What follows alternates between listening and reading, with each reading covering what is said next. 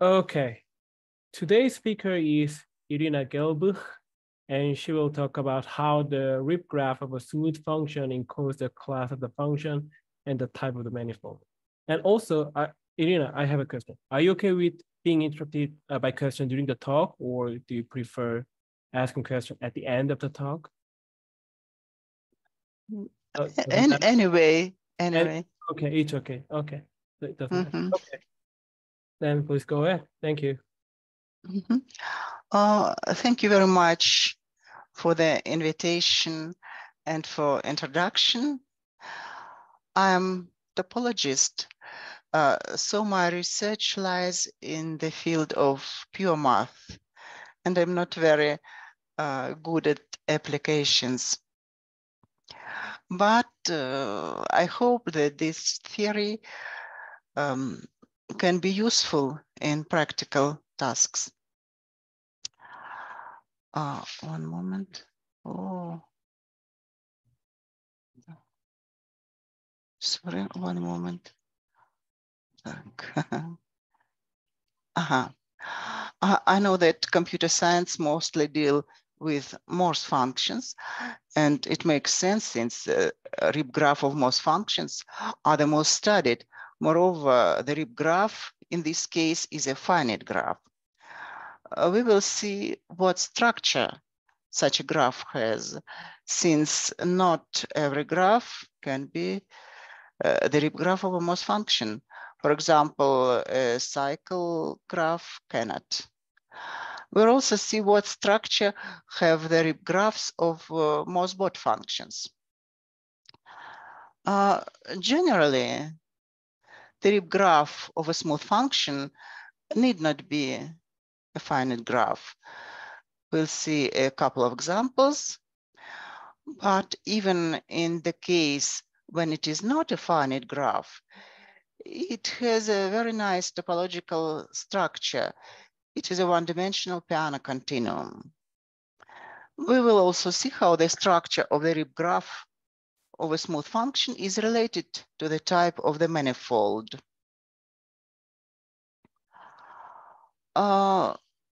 As you know, Reeb graph was introduced by George Reeb in 1946 as a quotient space. He considered only simple Morse functions on closed manifolds. It is more correct to say Reeb graph, since in French, Reeb is Reeb, Georges Reeb, but I'm used to, to say Reeb, sorry. So he noted that in this case for simple Morse function, this space is a one-dimensional CW complex or a finite graph with multiple edges. And this fact is used in all modern applications of the Reeb graph. There are lots of papers on application, and significant contribution was made by computer science. Only recently has research on the topology of the Reeb graph has begun.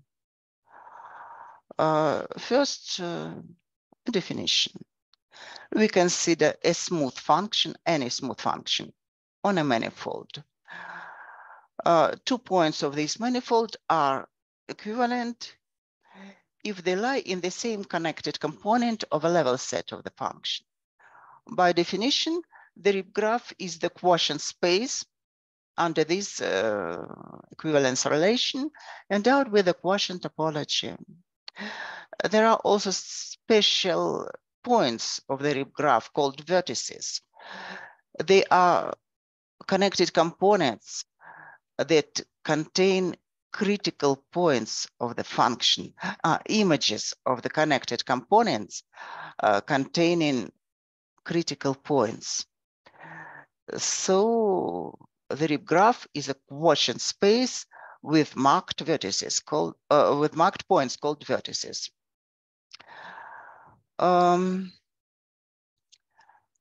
This is a classical example, the height function on a torus, and its Reeb graph in many cases, the Reeb graph is indeed a finite graph. We can see that the vertices of the Reeb graph are images of critical level sets here. Also, the function on the manifold defines a function on the Reeb graph, if it is a finite graph. And so it defines an acyclic orientation of the graph.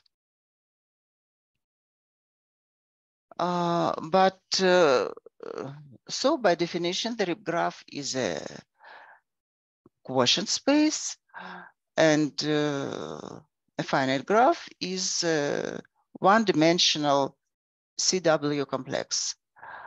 What does it mean that the Reeb graph has the structure of a finite graph?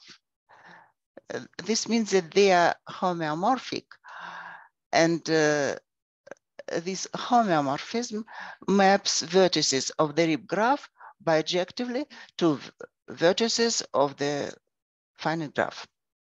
We will say in this case that they are isomorphic, or just the Reeb graph is G. We know that the Reeb graph of a simple Morse function or a simple Morse-Bott function have the structure of a finite graph. But generally, the Reeb graph is not a finite graph. It can be ill-behaved even for very good functions. We consider the Euclidean plane without origin. It is a manifold and a smooth function that is the projection onto the y-axis. All level sets of this function are connected except the zero level. The zero level set has two connected components. So the Reeb graph is the line with two origins, or also called bar-guide line.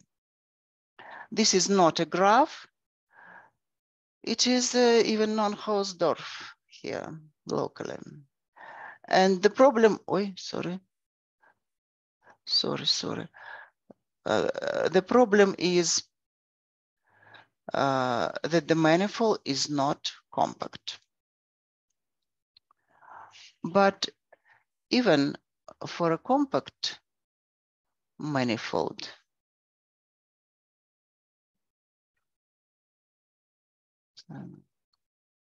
one moment. Yes. Even on a compact manifold, here we consider a torus with coordinates xt and a function dependent only on t. This is the torus. Its these edges are glued together, and this is the function on t. It has an infinite number of critical points accumulating near zero. All its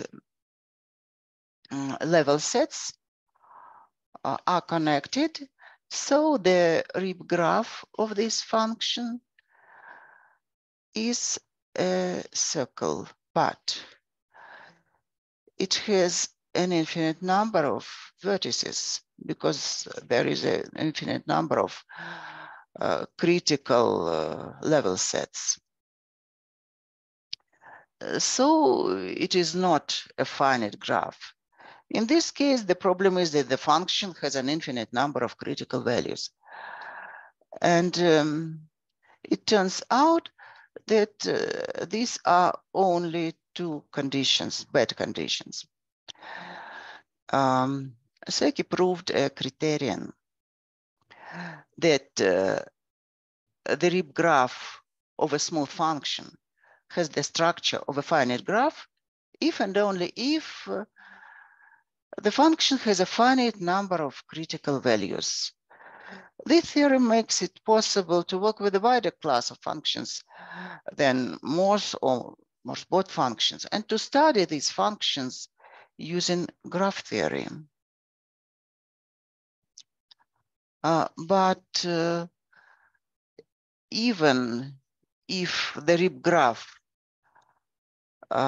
is not a finite graph, it has a very nice structure.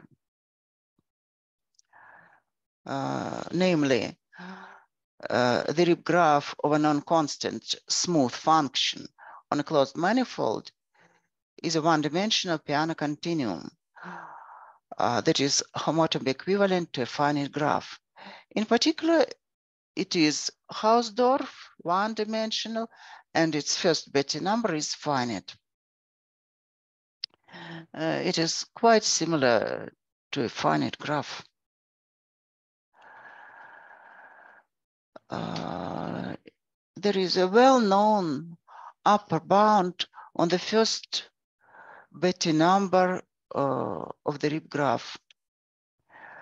It is bounded by the first Betti number of the manifold, but this bound is not tight. There is a beta bound. The first Betti number of the Reeb graph is bounded from above by the crank of the fundamental group of the manifold. About the crank, I will say in the next slide. So this inequality is tight. On a given manifold, there exists a function with equality.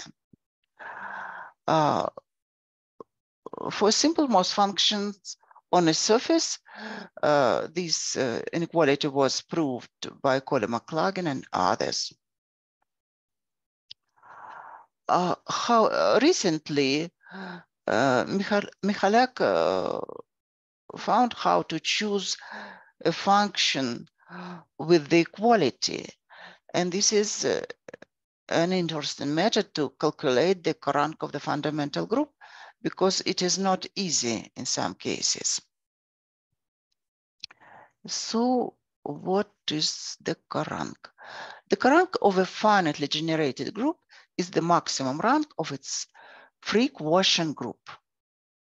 Since our manifold is compact, its fundamental group is finitely generated, we can say about the crank of the fundamental group. For manifolds of small dimensions, there are special names. For a closed orientable surface, the crank of the fundamental group is called genus. For three manifold, it is called the cut number. It is known that the crank is bounded from above by the first Betti number of the manifold. There are examples illustrating this inequality. For an n-dimensional torus, the crank is 1, the first Betti number is n. For orientable surface of genus G, the crank is G, the first Betti number is 2G. These are values for non-orientable surface of genus G. So we have finished the first part of the talk about the problem how the Reeb graph is related to the structure of the manifold. And Irina, could I ask a question? Yes, of course. Oh, sorry. So if you go to the example of the torus, on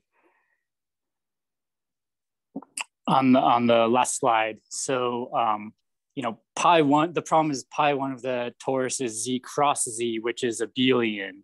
So the largest free quotient group I could get is just z, because if I try to add in more generators, then it's no longer free. I get these commutativity relations. Is that right?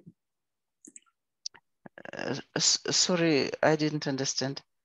Oh, I'm trying to walk through the example of the two-dimensional torus and try to understand the corank.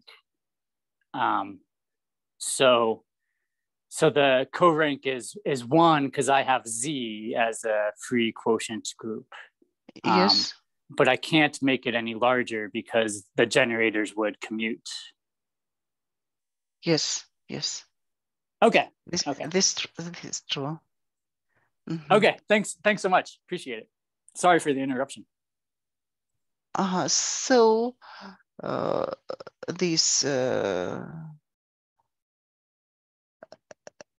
inequality on the first bit number of the Reeb graph and the corank is shows their relation, how the Reeb graph is related to the manifold. And now we will consider this second problem, how the Reeb graph is related, how the Reeb graph of a function is related to the class of this function. We will consider Morse functions and Morse-Bott functions. Since these functions has a finite number of critical values on a surface or on a closed manifold, sorry, their Reeb graphs are finite graphs. And we will study how the structure of this finite graph is related to the class of the function. Or given some graph, can this graph be the Reeb graph of a Morse function, of a Morse-Bott function? This is called also the realization problem in a given class of function. To begin with, we consider smooth functions. So is any finite graph the Reeb graph of some function? No. The answer is no, since the Reeb graph has an acyclic orientation, as we have seen above. So a finite graph, the corresponding finite graph, has no loops or loop edges that are edges adjacent to one vertex. And this is the only condition. There is a criterion that a finite graph is the Reeb graph of a smooth function if and only if this graph has no loops. In case of some class of functions, some special class of functions, this imposes additional conditions on the graph. For example, Morse functions. It has maxima and minima that are points. So sources and sinks of its Reeb graph have degree 1. The question is, if we have a finite graph without loops, with at least 2 vertices of degree 1, can this graph be realized by a Morse function? 2 vertices, 1 for minimum and 1 for maximum. But again, the answer is no. This is a counterexample. This small graph was considered by Charcot. This graph is not the Reeb graph of any Morse function or even Morse-Bott function. Why? We'll see. There is a criterion that a finite graph is the Reeb graph of a Morse function if and only if this graph admits an acyclic orientation with all sources and sinks of degree 1. But why? Why this? graph, this Charcot graph, does not admit such an orientation. So I want to relate the structure Irina, of a yes. it seems that there is a question from Bei Wang. Hi, sorry for interruption. I was just wondering, are you allowing, when you say the graph is the Reeb graph of some function, what is the assumption on the underlying manifold? Like, can I use any manifold? Because technically I could construct some interesting manifold and I have a function on it that give rise to this graph. Is there any constraint over the domain of the function f? We consider closed manifolds, only closed manifolds. And then there's no assumption over the dimension either? Any dimension. Okay. Okay, thanks. So I want to relate the structure of a graph with its possible orientations. First, some definitions from graph theory. A cut vertex, its removal increases the number of connected components of the graph. The Charcot graph has two cut vertices, this and this. By connected graph, it is connected and without cut vertices. Block of a graph is a maximal biconnected subgraph. The Charcot graph has 4 blocks. 3 blocks are small, like closed intervals, and 1 block is big, this one. Leaf block is a block with at most 1 cut vertex of the graph. Blocks are attached to each other at shared vertices. They are cut vertices of the graph. So only this central block contains 2 cut vertices. All other blocks are leaf blocks. So this graph has 3 leaf blocks. Now the criterion. We consider Morse functions on a closed manifold of any dimension, but generally this theorem is true for a function with finite critical set, with finite number of critical points. A graph is the Reeb graph of a Morse function on a closed manifold if and only if the graph is finite, has no loops, and all its leaf blocks are closed intervals, or K2, that is a complete graph on 2 vertices. The Charcot graph has 1 bad leaf block, too big.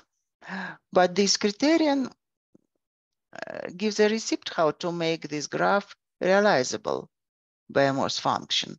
We add to bad block a closed interval, this in such a way. So now this subgraph is not a leaf block, and all its leaf blocks are closed intervals. This graph can be realized by a Morse function. So Reeb graph of a Morse function resembles a cactus. All its leaf blocks are needles, like here. And now we consider Morse-Bott functions on a closed manifold, or more generally, functions with finite number of critical submanifolds. As an example, we consider a torus like a donut line on the table, and the height function. It has 1 minimum, that is a circle, and 1 maximum, that is also a circle, and all other critical or no, not all other level sets, sorry, have two connected components, big one and small one. So its Reeb graph is a cycle graph on two vertices. Since Morse functions is a subset of the set of Morse-Bott functions, the following theorem is a generalization of the theorem about Morse functions. So a graph G is the Reeb graph of a Morse-Bott function on a closed manifold if and only if the graph is finite, has no loops, and each its leaf block has a vertex of degree at most 2, or two such vertices if the leaf block is a non-trivial connected component of the graph. For the case of this graph, Charcot graph, again, we have one bad leaf block that does not contain vertices of degree 1 or 2. But it is easy to do it realizable by Morse-Bott function. It is, we can subdivide any of its edges by a vertex of degree 2, like here. And now this graph is realizable by a Morse-Bott function. And we see that both these graphs are homeomorphic. Morse-Bott functions play a special role in the Reeb graph theory because any finite graph is homeomorphic to the Reeb graph of a Morse-Bott function. And this is true even for a graph with loops. We can subdivide any loop by a vertex of degree 2. Like here, this graph cannot be the Reeb graph of any function. And this is the Reeb graph of a Morse-Bott function. For a small graph, we can see at a glance whether the graph has such a structure compatible with Morse or Morse-Bott functions. For larger graphs, there is a fast algorithm. Namely, it is possible to compute whether a graph has a structure compatible with Morse or Morse-Bott function in time and space of the order of the number of edges of the graph. So, conclusion. We have seen that the Reeb graph of a smooth function need not be a finite graph, but even in this case, when it is not a finite graph, there is an upper bound on the first number, a tight upper bound on the cycle rank of the Reeb graph. And also, we know that the Reeb graph is a finite graph if and only if it has a finite number of critical values. In particular, Reeb graphs of Morse and Morse-Bott functions are finite graphs. The structure of these graphs is the following. Leaf blocks in case of Morse functions are closed intervals, and leaf blocks in the case of Morse-Bott functions contain vertices with degree 1 or 2. And that is all. These are references. If somebody wants to see references or some details, this presentation will be on the research gate. Thank you. That's all. Thank you. Okay, I think it's time to unmute ourselves, and thanks, Irina.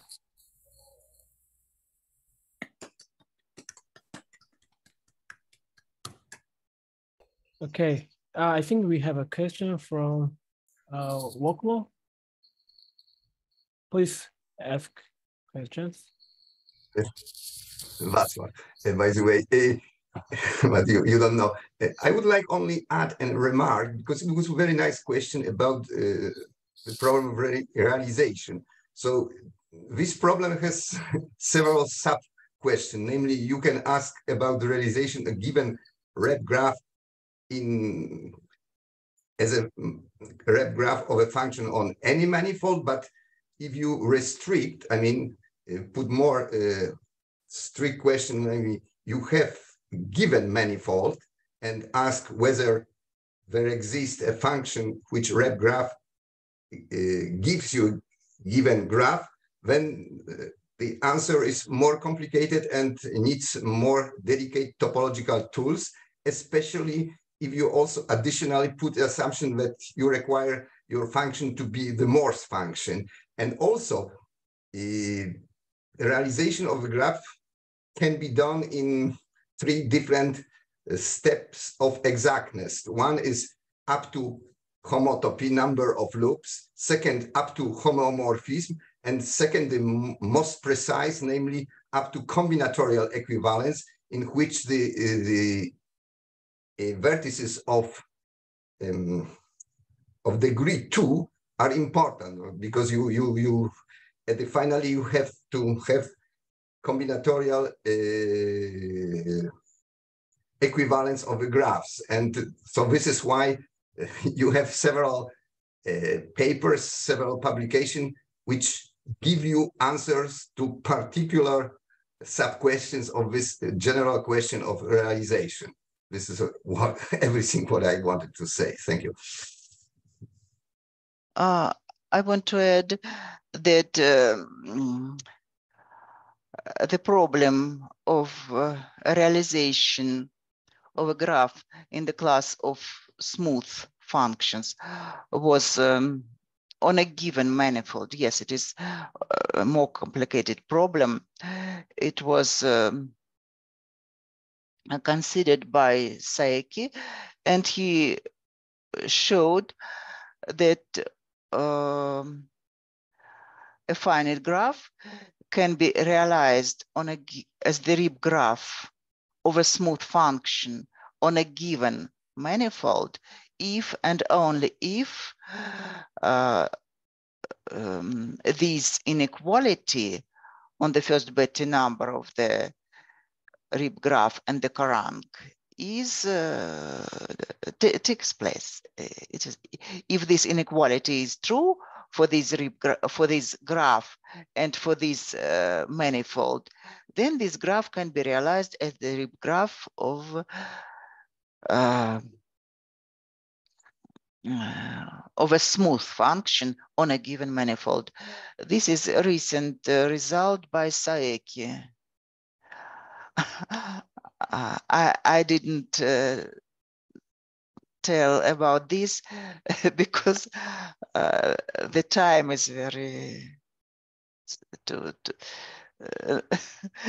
there was not sufficient time for this. I tried to be in a hurry. And in the case of realization on a given manifold as the Reeb graph in the class of Morse functions, it was the result was proved by Michalak, but this was up to homeomorphism, not isomorphism. But yes, there are results in the class of Morse functions and in the class of Morse-Bott functions. And in both cases, this inequality with the Corank is important.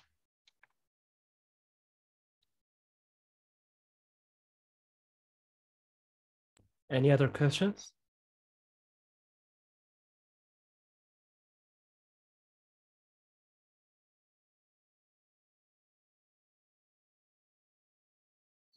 Yes, I have a question, if I may ask.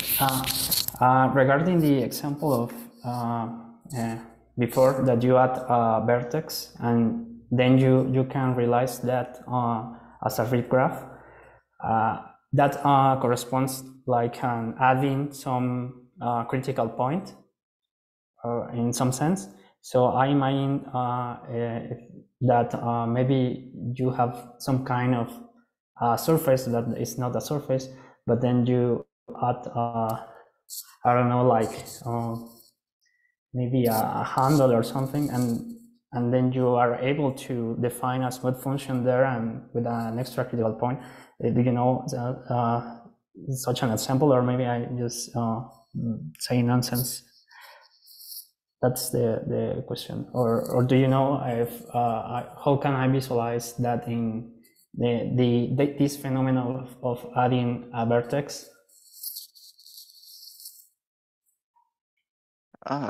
Sorry, I didn't understand. No. Oh, okay. I don't. Maybe it was a good question. But in summary, how would you explain this behavior of adding a vertex and now it is real? Now you can realize the Reeb graph. No.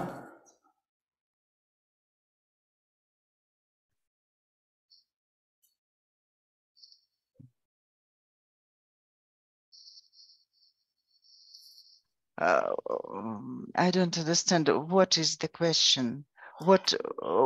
Yeah, it's regarding your example, or maybe can you the example of adding a vertex in the graph that you couldn't realize that, and then you add a vertex and you make it realizable.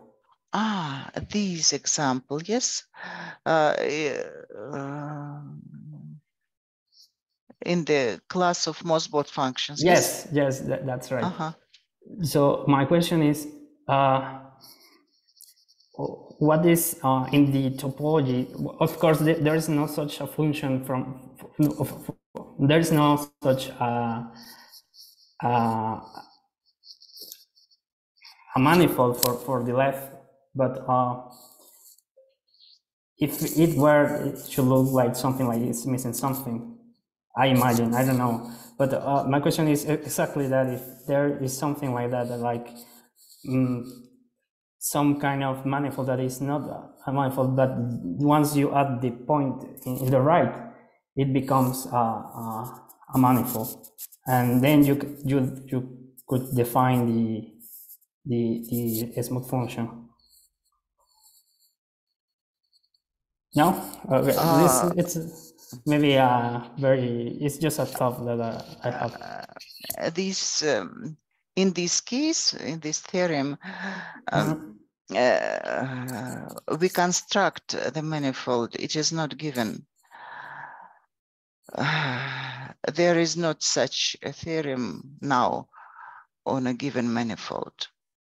But for this graph, we can construct a manifold such and a Morse-Bott functions on this manifold having such Reeb graph. Yes. Okay. So this problem is only for a given class of functions. This for Morse-Bott functions, and the manifold is not fixed. Now we have no result on a given manifold. Sorry. Okay. Thanks. I'd like to ask another question. Thanks for the really nice talk. Have you or others studied these realization questions for Reeb spaces, where you look at maps maybe to R2, for example, and instead of maps to R? No, only for functions. But I think it must be similar. I think so. Thanks. And I think Bei has a question too. Please go ahead. Yes, I'm actually really interested in knowing, given we do have time to have some high-level idea of how to construct the Morse or Morse-Bott function and the manifold from the graph. For example, the picture you showed on the current page on the lower right hand, that you say that there exists closed manifold such that it gives rise to this graph with a proper chosen function. So I'm really curious, what is there exists a construction? The reason maybe I'll put a little bit more context, because if I think about the Reeb graph with a height function on a torus, it gives this nice loop and two little sticks. And then the very tempting effect is to say, well, let me put a height function on this graph and kind of thicken the graph that give rise to my original torus. So I was wondering, if you give a little bit more detail of how to find this. I mean, it feels like there's this sickening idea of thickening the graph and make it into a manifold. It seems very tempting. And I was wondering what are, the actual algorithm to find the manifold function pair that give rise to this graph. Yes, in case of Morse functions, this manifold is exactly the thickening of the graph. And locally, each vertex looks like Bardism from Morse theorem. So these are spheres, these are Bardism. In case of Morse-Bott functions, this is also a thickening, but a little more complicated, because one moment.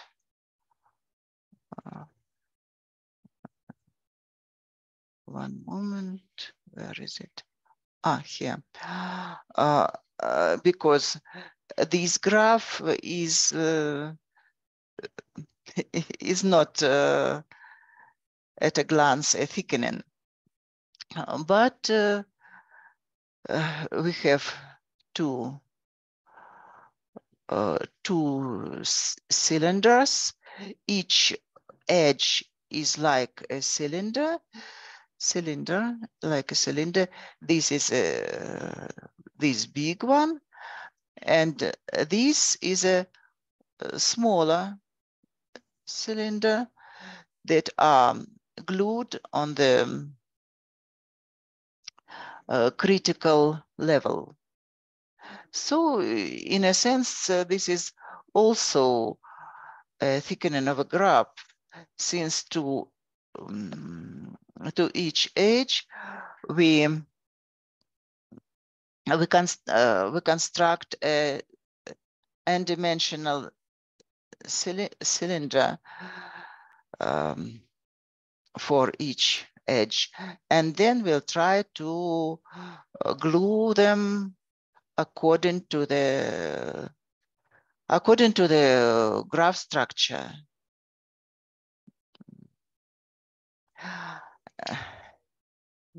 Yeah, that makes sense. In fact, I have this construction in one of my papers, but not in this presentation. This paper, one moment.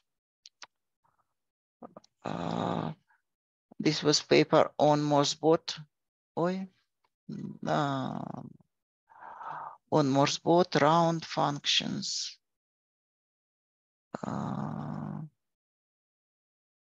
Here, realization of a graph as the Reeb graph of a Morse-Bott or a round function.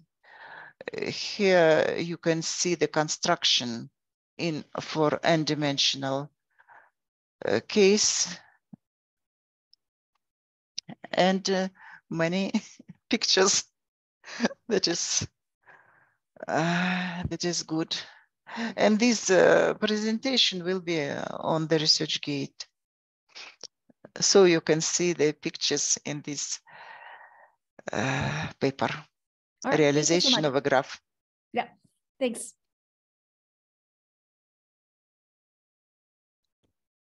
Any more questions? Okay, if not, let me stop the recording.